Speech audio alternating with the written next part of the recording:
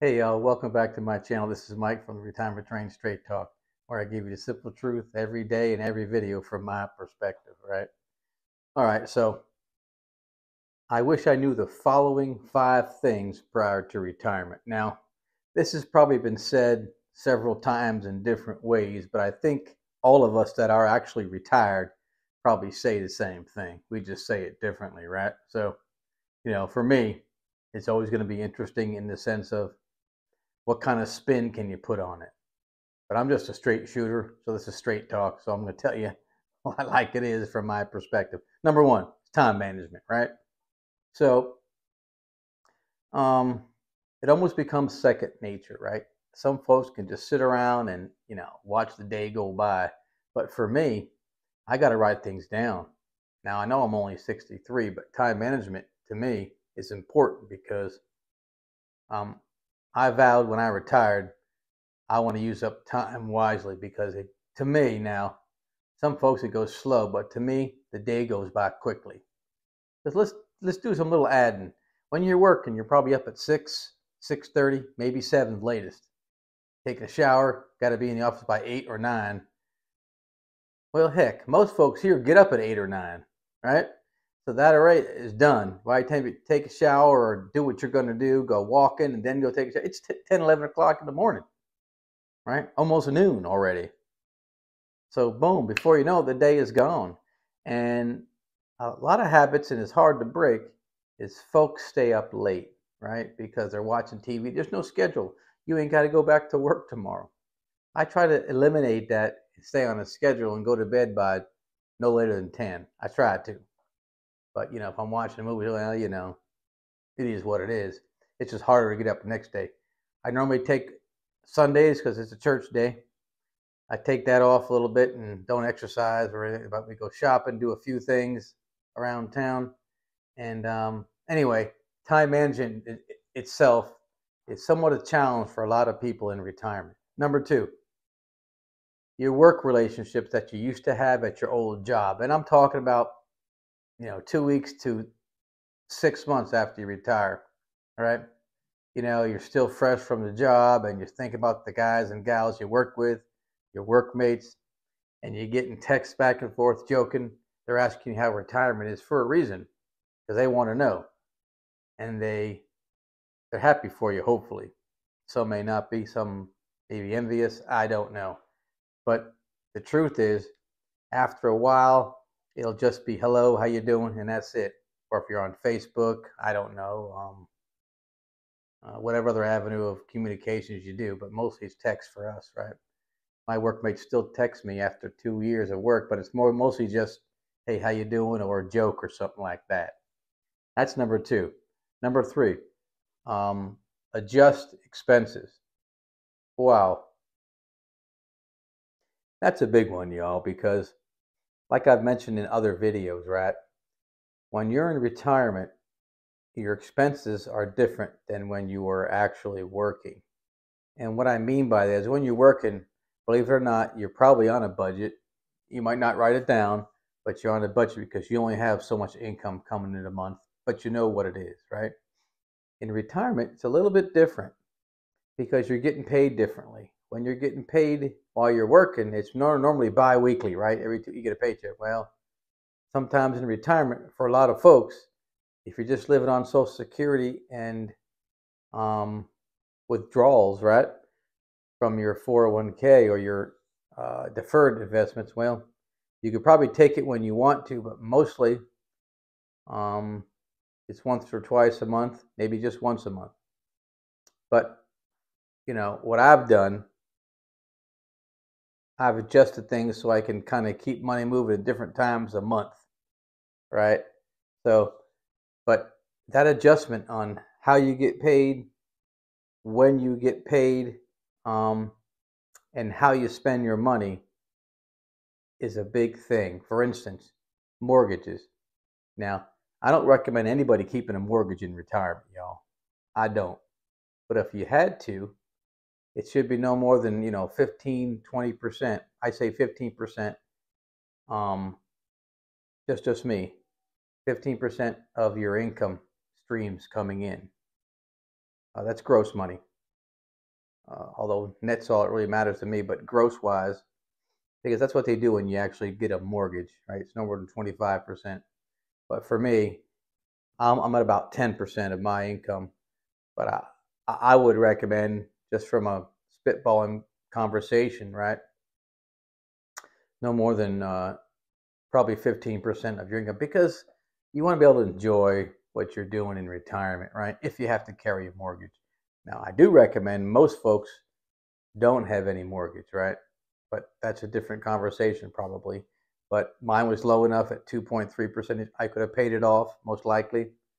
I just didn't want to do that. I could have used my money differently in other ways. Um, so anyway, yeah, adjusting your expenses is the key in retirement, and part of that is how your income's coming in.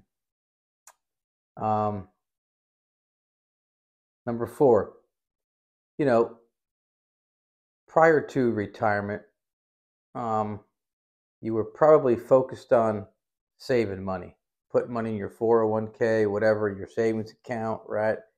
Um, you were in the accumulation phase, as we call it.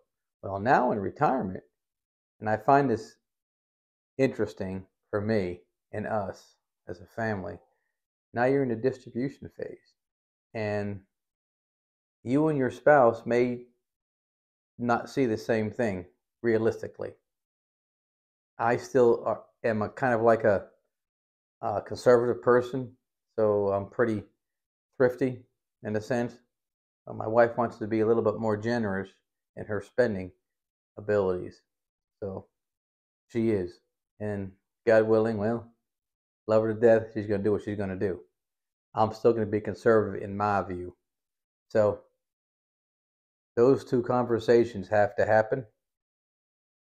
After a while, for me, I let her do what she wants to do because she's earned it too. She's worked 30, 35 years and so forth for herself and got herself a pension and so forth, and annuity. So that works out well for us.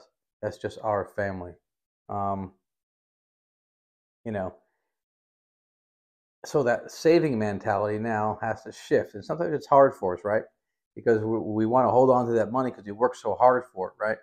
But now you got to think about, well, eventually you got to spend it, especially when you get in your 70s, right? Mandatory distributions kick in. I'm not sure how old you are out there in YouTube land, but if you're anywhere near me and you were born 1960s, probably 74, 75, something like that. Excuse me, when they have to kick in, and they're going to send you a good amount, between 4.5, maybe 5%, depending on that rating production in the sense of scale in your Social Security website, I believe it is.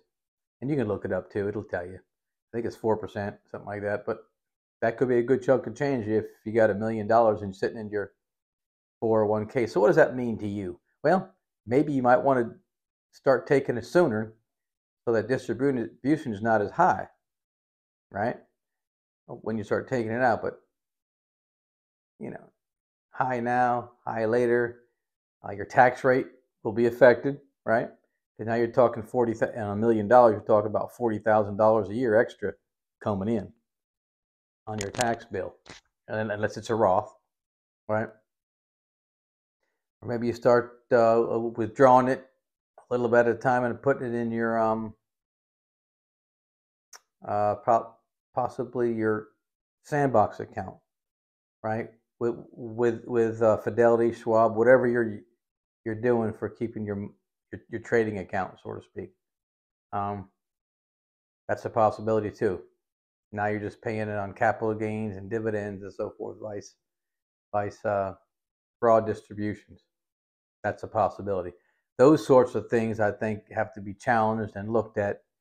And I got my guy flying out of here pretty soon here, and next week I believe we're going to have a little sit down and talk about what's the best thing for us to do.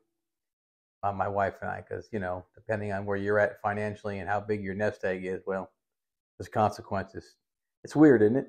It's consequences to having money, right? You worked your whole life. You got so much in your 401k, 403b savings. cash account, whatever, bonds. And then now you got to decide, well, the man wants the money. Uncle Sam wants their money back. So you got to figure that whole thing out, right? Anyway, that's the next challenge, is that focus on, your distribution. All right, number 5.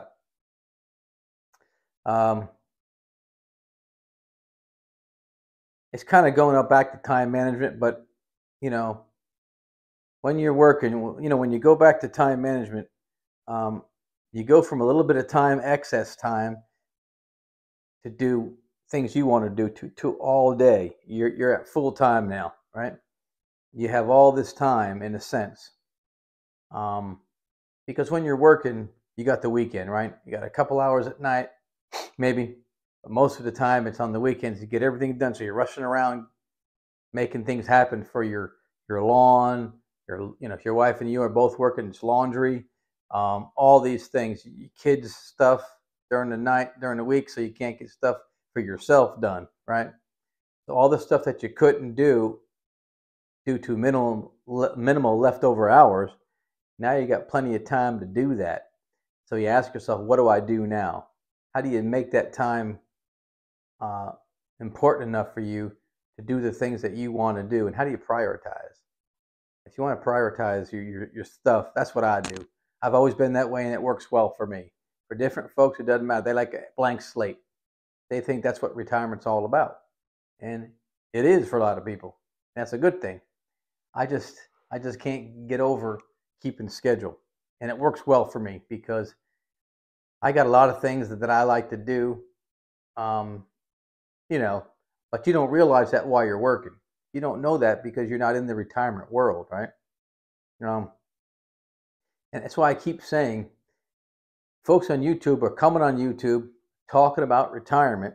They're not in retirement. Now, I find that hard to understand because on paper it looks good, right? You get the folks out there with the charts and the graphs, and I get it. But there's a lot more to it, the little things in life, than just charts and graphs in retirement. How you spend your time, right? Time management is very important. How you're going to adjust your expenses. Yeah, you can kind of get a ballpark figure and work it out on a piece of paper. At least you know the amount of money you want to spend. You should have that down. But how you spend it is going to be a challenge in the first 6 months to a year because you got to live it. You got to see it happen. And you don't realize that. And I wish I would have known it because I'm to the letter type of guy. I try to stick to a schedule, prompt, always on time. I like to know every nickel that's going out in a sense, right? But in retirement, that all changes. It really does for a lot of folk. And so you got to come to grips with that and just understand that it will change from the last day of your work life to the first day of your retirement life and that week forward. It is going to change. But overall, man, ladies and gentlemen, the retired life is really good, right? If you and mama are on the same page and the kids are all gone, it's just you and her, things will change for you, and most likely for the better. I'll just say it that way. You don't always have to travel to far places. Maybe you do that once, twice a year, but you take local trips. You slow down a little bit. Life does slow down in retirement, and you got to take that for what it is, because you want it to slow down, don't you? A little bit. You don't want to be 100 miles an hour all the time. When I said I like to stay busy, I do, but it's at my own pace, right? I want to keep my mind working. That's why I do these videos and try to talk to you about how life is for us in retirement. That's just us. I can't talk about anybody else. And I think it works. The last thing I want to talk about, there's several financial programs out there. What I like to use, it's called the new, I think it's called the New Life Planner, right? And I think it's really good. It breaks down everything for you, and you really just can't mess things up. And I think I did. Yeah, it's called the new retirement planner, and you can use the free portion of it at any time. Just make an account, and it does a lot of it for you. It'll tell you where you stand, your success rate, if you're 99%, 89%, and if you are at a lower rate than where you want to be, you can do something about it, and you can make adjustments and see what you can do. If you buy the paid version, it's much more thorough, right?